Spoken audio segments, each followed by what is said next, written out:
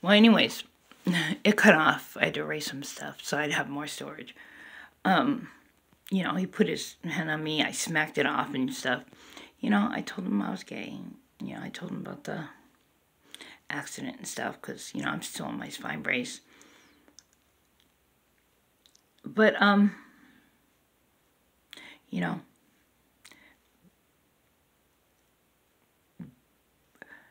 I was going to get to one part before I did the other. But, well, anyways, you know, this guy didn't leave. And he told me, "Who's that guy staring at me?" And I didn't even turn around because I didn't see Shorty nowhere around. But I had felt his eyes on me. I said, "Is he dark?" He said, "Yeah." I said, "Does he have a baby in his hands?"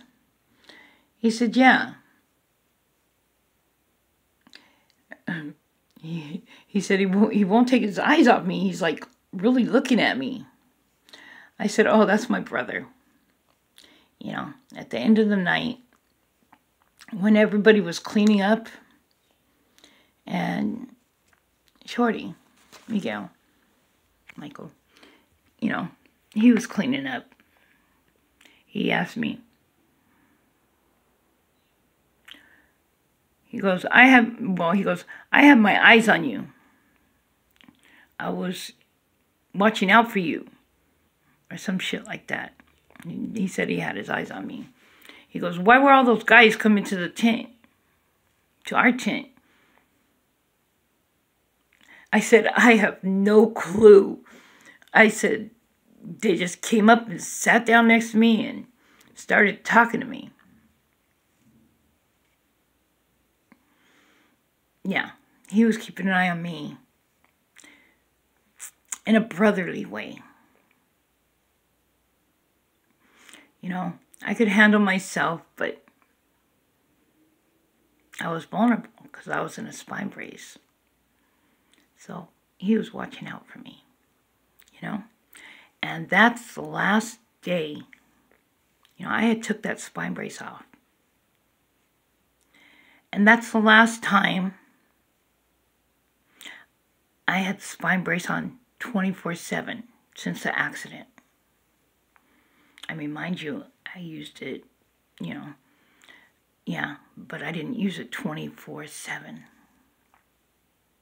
So I felt stronger around him. So home isn't just a city or where you're from. Home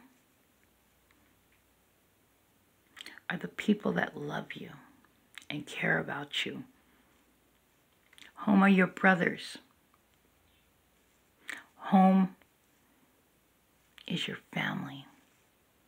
Where you are, you know, like I said, we live in different places now, a lot of us. Some of us still live there. But our heart is with home. Hawthorne.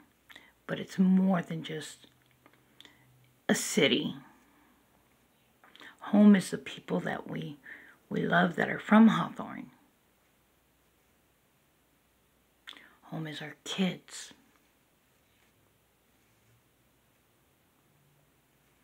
Home is where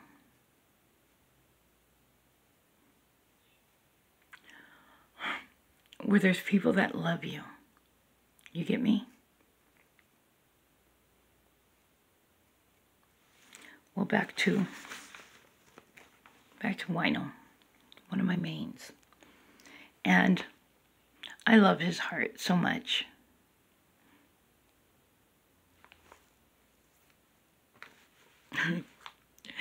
And I'm thinking, these guys, what if I would have been straight?